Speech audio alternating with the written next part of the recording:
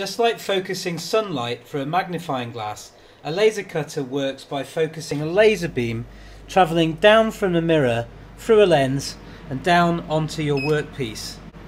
The lens here has a focal length which is, on this particular machine, 50.8 millimeters.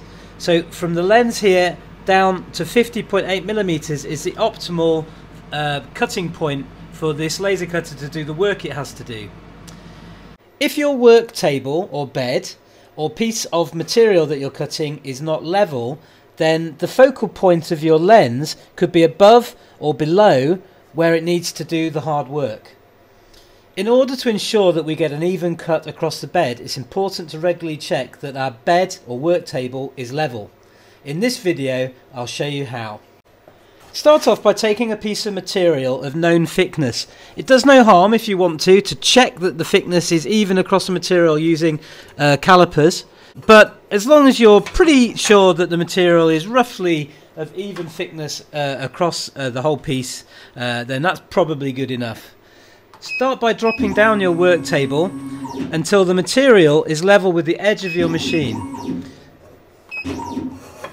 By pushing the material up into the corner using touch, you can tell if the material slopes upwards or downwards, and if you move it across the bed and try in each of the four corners, you get a good idea of whether the bed is level front to back and side to side.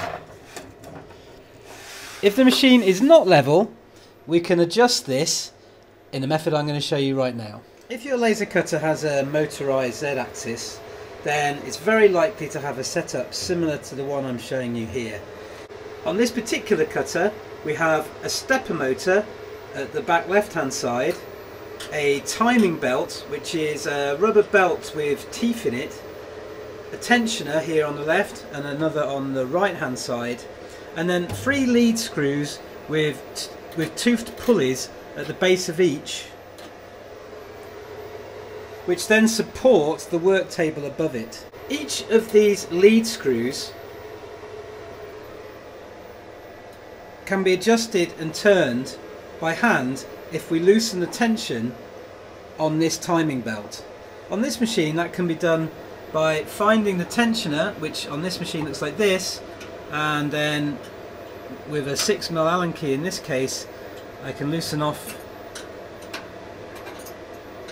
the Allen nuts that are holding it in place. That allows the belt to become slack, and then I can take the belt off the pulleys, and this allows me to then turn